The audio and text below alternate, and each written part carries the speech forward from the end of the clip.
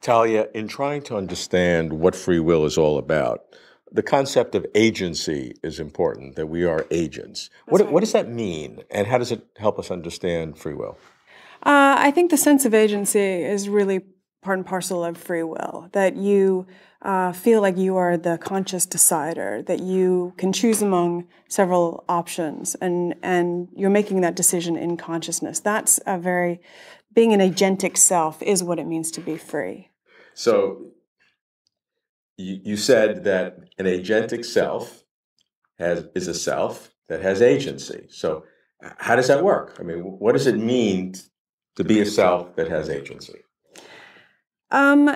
It's a good question. I think that we feel like ourselves have power to choose, and maybe we don't always feel like we're making choices. We're deciding, we're intending, but we have that capacity. That's part of being a free self. This is the compelling experience of our subjective lives. Okay, so it's really important to us, and people who talk about free will and the agency that we have as beings to do things.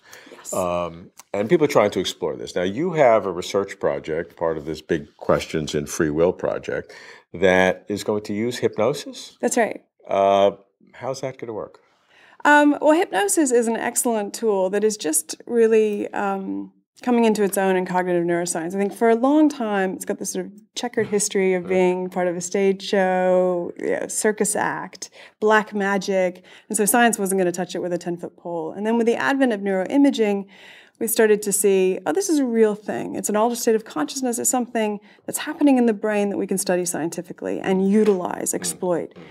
Because what is great about hypnosis is that you can hypnotize someone to do a behavior that would just unfold as it would normally, but they lack agency for that behavior. So they're creating it, but they don't have the feeling of authorship of that action. And we're really interested in what's that authorship feeling doing, if anything. Which is free will. Which is free will. Okay. So what is your experiment, and how is it going to work? Well, the experiment is essentially the same as Benjamin Libet did in the early 80s, which is to get people to do a voluntary action, like a finger raise, whenever they feel like it. And what he found was that you get this ramp up of neural activity before you're even aware that you want to move your finger, and then you become consciously aware that you're about to move your finger, and then you move it.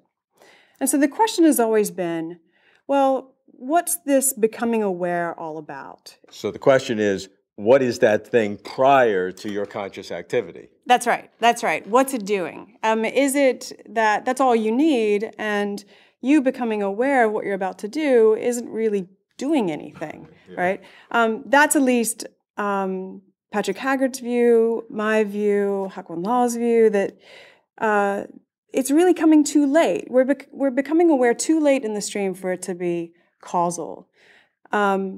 Which is the core evidence why free will may be an illusion. It's the core evidence, and yet we can't really rule out that there's no causal role of this thing called W, this conscious will that Libet assigned the letter W. So what is that moment doing, if anything? And so far we've suggested it was probably not doing much. We can't rule out. But if we take it out of the equation, if we take that feeling of conscious will out and hypnotize someone to do an action, what happens? What does that feeling give us, if anything? Would the action still progress as normally? So what are you going to do? I mean, pretend I'm the subject. Okay. So you you come in and I tell you, okay, we're going to do an experiment. And I want you just to look at this cue and do some visual task, and maybe we do a few practice trials of that. But then I say, now we're going to do some hypnosis. I hypnotize you to raise your finger whenever you feel like it, but you're not going to be aware that you're raising your finger. The main neuroscientific evidence against free will is this electrocortical activity that you get before you make an action that starts 1 to 2 seconds ahead of time before you make a seemingly spontaneous action, and a long time, before you become consciously aware that you're going to move. And so, of course, because you become consciously aware before you move, even though that happens really late in the stream of events, in terms of the neural events, we think it's too late to be doing anything causal, but we can't rule it out because it's there. So the basic idea with what we want to do is use hypnosis to take away this conscious awareness that you're about to move and see, do you still move if you don't know you're about to do it? And does the neural activity look the same? I.e., can you get rid of that becoming aware that you're about to move, and does anything change? If nothing changes, then it suggests that becoming aware that you're about to move isn't really instrumental to your movement. And it would signal something even stronger, the radical idea that the conscious feeling that you have is what's called an epiphenomenon. It's the froth on the wave. It looks like it's doing something, but it has absolutely no causative effect because you've now teased it apart. That's right. From the feeling, from the effect. That's right. That's right. It could just be, the heat on a light bulb. The heat doesn't cause the light to come on.